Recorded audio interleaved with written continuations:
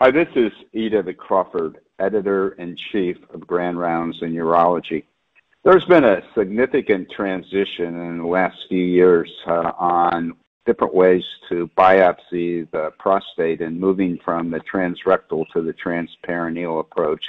We're very fortunate to have a real pioneer in this area, Dr. Michael Gorin, who did most of his training at Johns Hopkins and a fellowship there and has done over 700 of these transperineal PrecisionPoint transperineal access system biopsies. And Michael's going to share with us today his experience and with this device. Thanks for taking the time to be with us, Mike.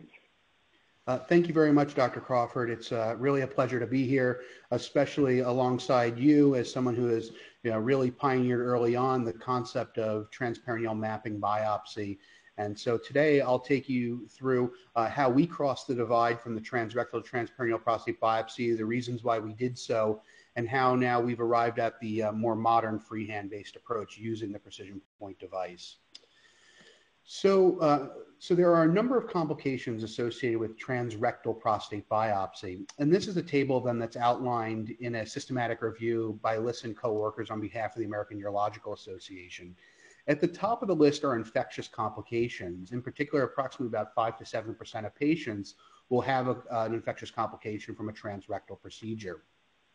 This translates to a hospitalization rate of roughly 1 to 3%, and it's been said that up to half of all patients who are hospitalized as a result of a transrectal prostate biopsy may succumb to the sepsis from this procedure.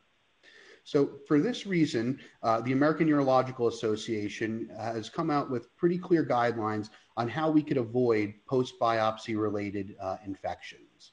And there are essentially 3 recommended methods that they've arrived at. And I'll direct your attention down here to the bottom of the flow diagram.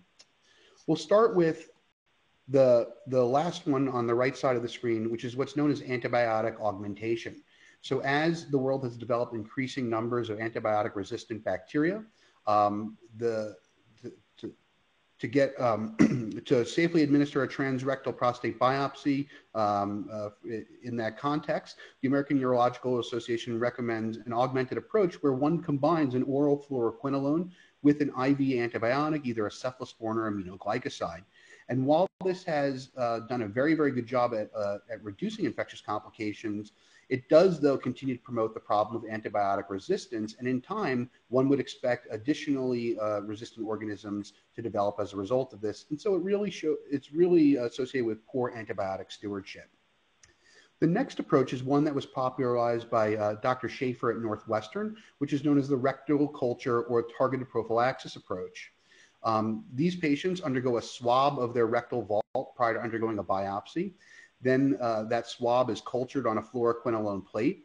If the bacteria are susceptible to fluoroquinolone, then you simply give them 1 dose prior to and 1 dose following the biopsy. But if the patients harbor a resistant organism, then the doctor is presented with an antibiotogram, and they could go ahead and select an antibiotic based on the sensitivity of those cultures. This approach has resulted in a very significant reduction in septic episodes from transrectal prostate biopsy, roughly 5-fold. However, because of the extended spectrum resistant bacteria out there, we do still see a good number of sepsis episodes. This study here, patients underwent the swab-based approach. However, those patients who had fluoroquinolone resistance and subsequently received the correct antibiotic still had a greater than 10-fold increased risk of developing sepsis. So there's something about these bacteria, even though we're giving the correct prophylaxis, that they're just hardier and more virulent, and still patients are coming down with infections. So the final recommendation from the American Urological Association is to consider a transperineal approach. Now, a transperineal approach, by avoiding the rectum, is a far cleaner procedure. Normally, when one does a transrectal biopsy, the ultrasound probe is placed in the rectum. Alongside the probe, the transrectal needle is passed, and in doing so, it could pick it could pick up stool and transmit that into the prostate itself, which of course is a highly vascularized organ and can result in infection. With the transperineal approach, the needles are passed in the area of skin between the scrotum and the anterior aspect of the rectum, and the skin can be thoroughly cleansed with either chlorhexidine or betadine, and because it's a percutaneous procedure, is done much more cleanly. So there has been a number of analyses done, albeit there has never been a direct sort of randomized controlled trial of cohorts of patients who have undergone either transrectal and transperineal prostate biopsy. This is from a meta-analysis that was published in the World Journal of Surgical Oncology from a group in China, which found a 5-fold reduction in the number of febrile episodes associated with undergoing a transperineal biopsy versus a transrectal biopsy. What I like about this analysis is that they looked at fever as the surrogate for infection. It's actually somewhat difficult to capture accurately the number of infectious episodes after a prostate biopsy because oftentimes patients complain of worsening lower urinary tract symptoms. It's ascribed to an infection, patients given antibiotics, when they may never have had a positive culture or been at risk of a serious infection at all.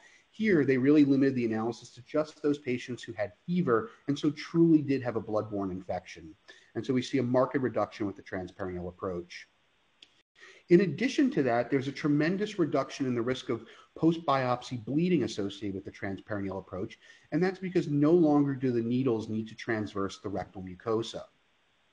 I will say that in this series, they did find increased pain associated with the transperineal route. Almost double the pain scores reported with transperineal versus transrectal. I believe the reason for this, though, is because many of these papers employed a grid-based approach in which multiple needle punctures are made to the perineal skin. Now, as I'm going to get to in a few moments, more modern approaches for performing transperineal prostate biopsy use a single access cannula, meaning that only a single or maybe 2 punctures are required to the skin, and then one simply goes in and out of that cannula multiple times. And with that, we found that the pain scores have been markedly reduced performing transperineal prostate biopsy. I will briefly say that there is one additional purported benefit of performing a transperineal prostate biopsy, and that is because of the angle of approach, one is able to more adequately sample anterior tumors. This is from a paper published in the European Urology, where they looked at what areas of the prostate gland contain prostate cancer, and then what areas are missed with the traditional transrectal approach. What the authors found is that roughly 40% of all prostate tumors are located in the anterior half of the prostate. Now, when one employs a transrectal approach, up to 80% of all tumors that are missed are actually located in that anterior aspect of the gland, suggesting that the transrectal approach is simply inadequate for detecting many tumors which are in the anterior aspect of the gland. What we know is that these anterior tumors do display some unique biology and are actually more aggressive than the posteriorly located tumors. So how is a transperineal prostate biopsy done? Well, historically, this has been done using a grid stepper unit, and Dr. Crawford was one of the folks who really pioneered this approach. Using the same type of stepper that one uses for brachytherapy, biplanar side-fire probe is placed in the rectum. A grid is then employed, and through this grid, needles are passed to representative locations in the gland. This, however, must be done either under general or spinal anesthesia. The reason for that is this grid takes up roughly 7 to 8 centimeters in both directions, both anterior posterior and lateral to medial over the perineal skin. And as a result, one has to numb a very, very large area. Also, because there's no common access cannula, needles go through the perineal skin many, many times, making it very uncomfortable for the patient. In addition to that, the grid-based transperineal biopsy approach is associated with significant patient complications. Hematuria is seen in up to 90% of patients, along with what patients report as poor urinary flow. They also see some risk of infection, in particular infection to the perineal skin. When we look at standardized questionnaires, we know that patients have worsening of the IPSS score as well as the EEF-15 score upon undergoing this multiple puncture transperineal approach. To get around this, folks have described what's known as a freehand-based technique. In the freehand-based technique, a common access cannula is inserted into the perineal skin. And then the biopsy needle is placed in and out of that cannula multiple times, and the needle is steered using the urologist's hands freely so that they could sample representative areas of the gland. This is commonly done with an angiocatheter, although there have been purpose-built devices for this, including the CamProbe device, which is not yet available in the United States, but is available in the UK, which is essentially nothing more than a metal angiocatheter, making this procedure possible.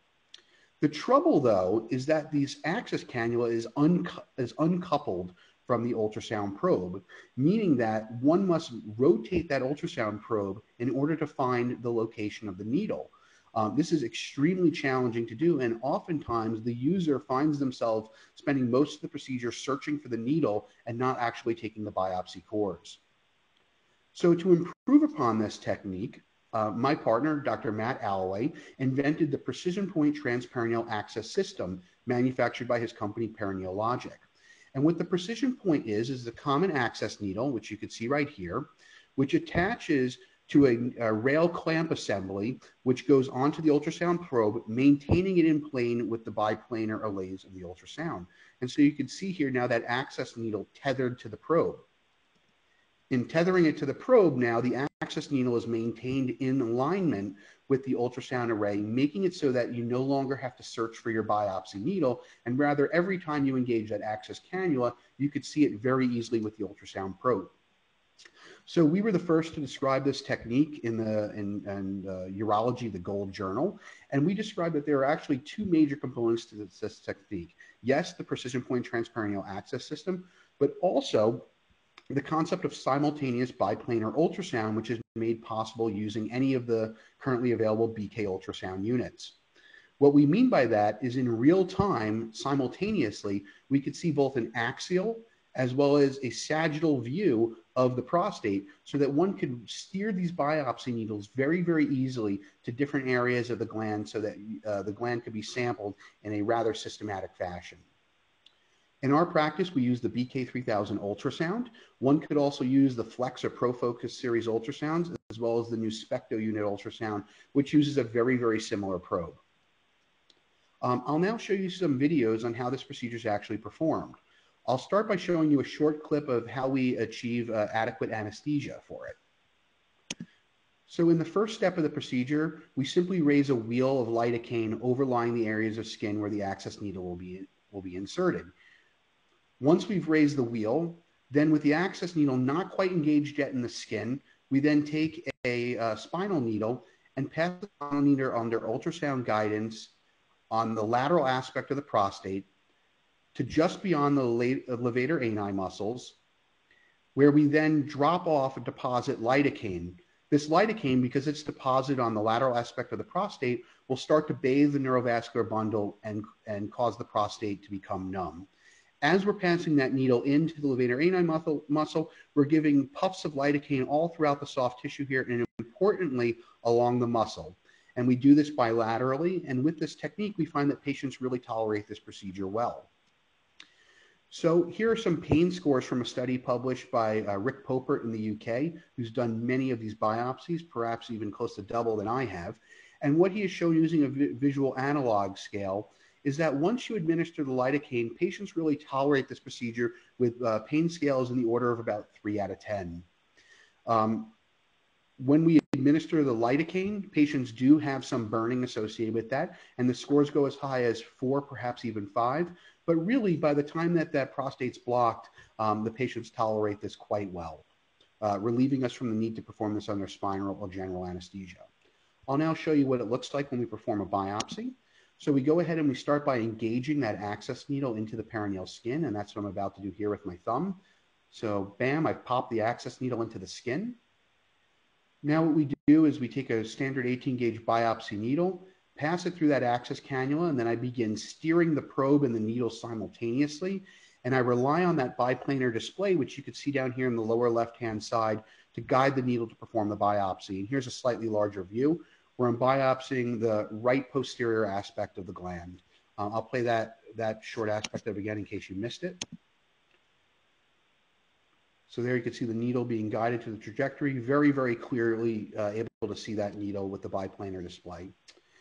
So what biopsy template do we follow? Well, in our practice, myself and Dr. Alloway, we follow the 10-sector biopsy template, where we start by taking 2 cores of the base of the prostate, extending from the mid to the base of the prostate in the peripheral zone bilaterally. We then take from the apex to the mid 2 cores in the posterior aspect of the gland, 2 cores in the lateral posterior aspect of the gland, posterior lateral aspect of the gland, 2 cores in the anterior aspect of the gland here in the peripheral zone, and then 2 more in basically the junction of the fibromuscular stroma to the anterior transition zone of the gland, and then we repeat that on the contralateral side. So in total, it's a 20-core biopsy. We look at the MRI ahead of time, and anywhere where we see a lesion, we specifically try to target our cores using a cognitive-based approach into those areas of concern. So that gets at what about MRI targeting? Well, here are the results of my personal MRI targeting experience using biplanar ultrasound guidance.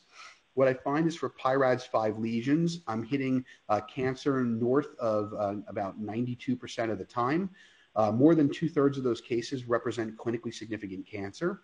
When we get into the PIRADS 4 lesions, just north of 60% of patients will be found to have cancer, and a little more than half of those will be clinically significant.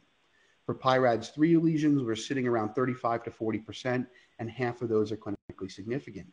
Now, if you were to look at the world's literature on systems where they use proper MRI fusion, most typically with the transrectal approach, you would see perfectly analogous scores here.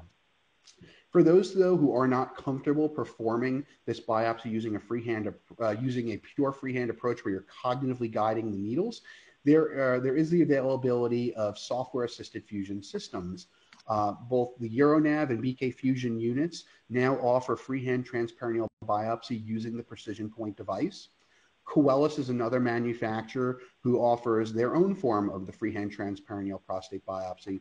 All of them very similar in concept. We're using this needle guide, and all of them allow for the benefits of performing this procedure under local anesthesia, but do allow for software assistance, which in my view takes a bit longer to perform than a strict cognitive approach.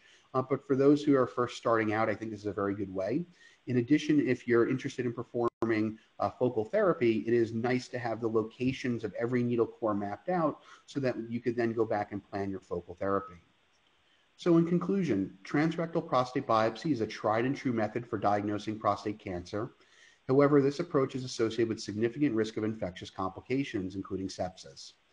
The transperineal approach reduces the risk of infection by avoiding the rectum. Additionally, it offers the benefit of improved sampling of the anterior gland.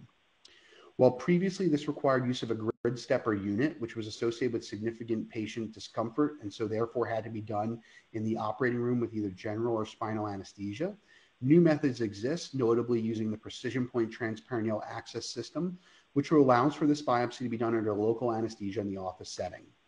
Early data suggest an excellent tolerability and cancer detection rates with the transperineal biopsy done in this manner. We have found it to be highly cost-effective, quick. It avoids antibiotics. In our practice, no patient gets administered antibiotics whatsoever, and we have really enjoyed very, very high cancer detection rates, and in particular, clinically significant cancer detection rates, so that we could really offer the best care to our patients.